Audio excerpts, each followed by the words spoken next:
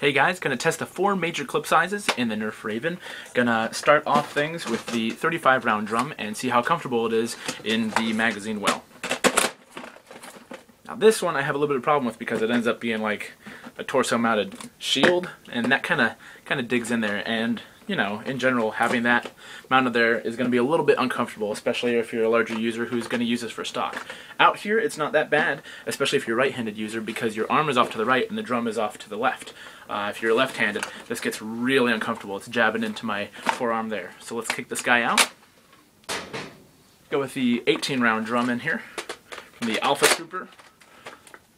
This is much more comfortable here. It's not coming in contact with my chest here, and I got a good range of motion there, out there. Same thing with the 35 round drum, just smaller. Left-handed, it actually ends up fitting a little bit better.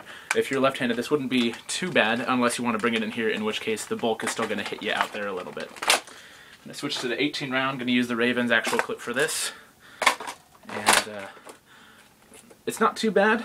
I could see the clip being long enough that it could jam you in the torso if you're bringing it down here instead of underneath your shoulder. Left-handed user going to have the same thing there. The battery pack doesn't pose enough of a problem that's going to really get in the way for either left-handed or right-handed users. And the 6-round clip, pretty much, you know, low ammo capacity, but there is absolutely no constriction there. Left-handed, right-handed, and clip release isn't too bad. So I would say go with the 18-round drum if you're a right-handed user.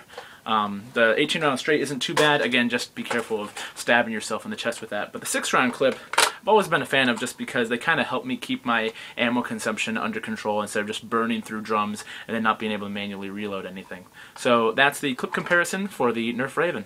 See ya.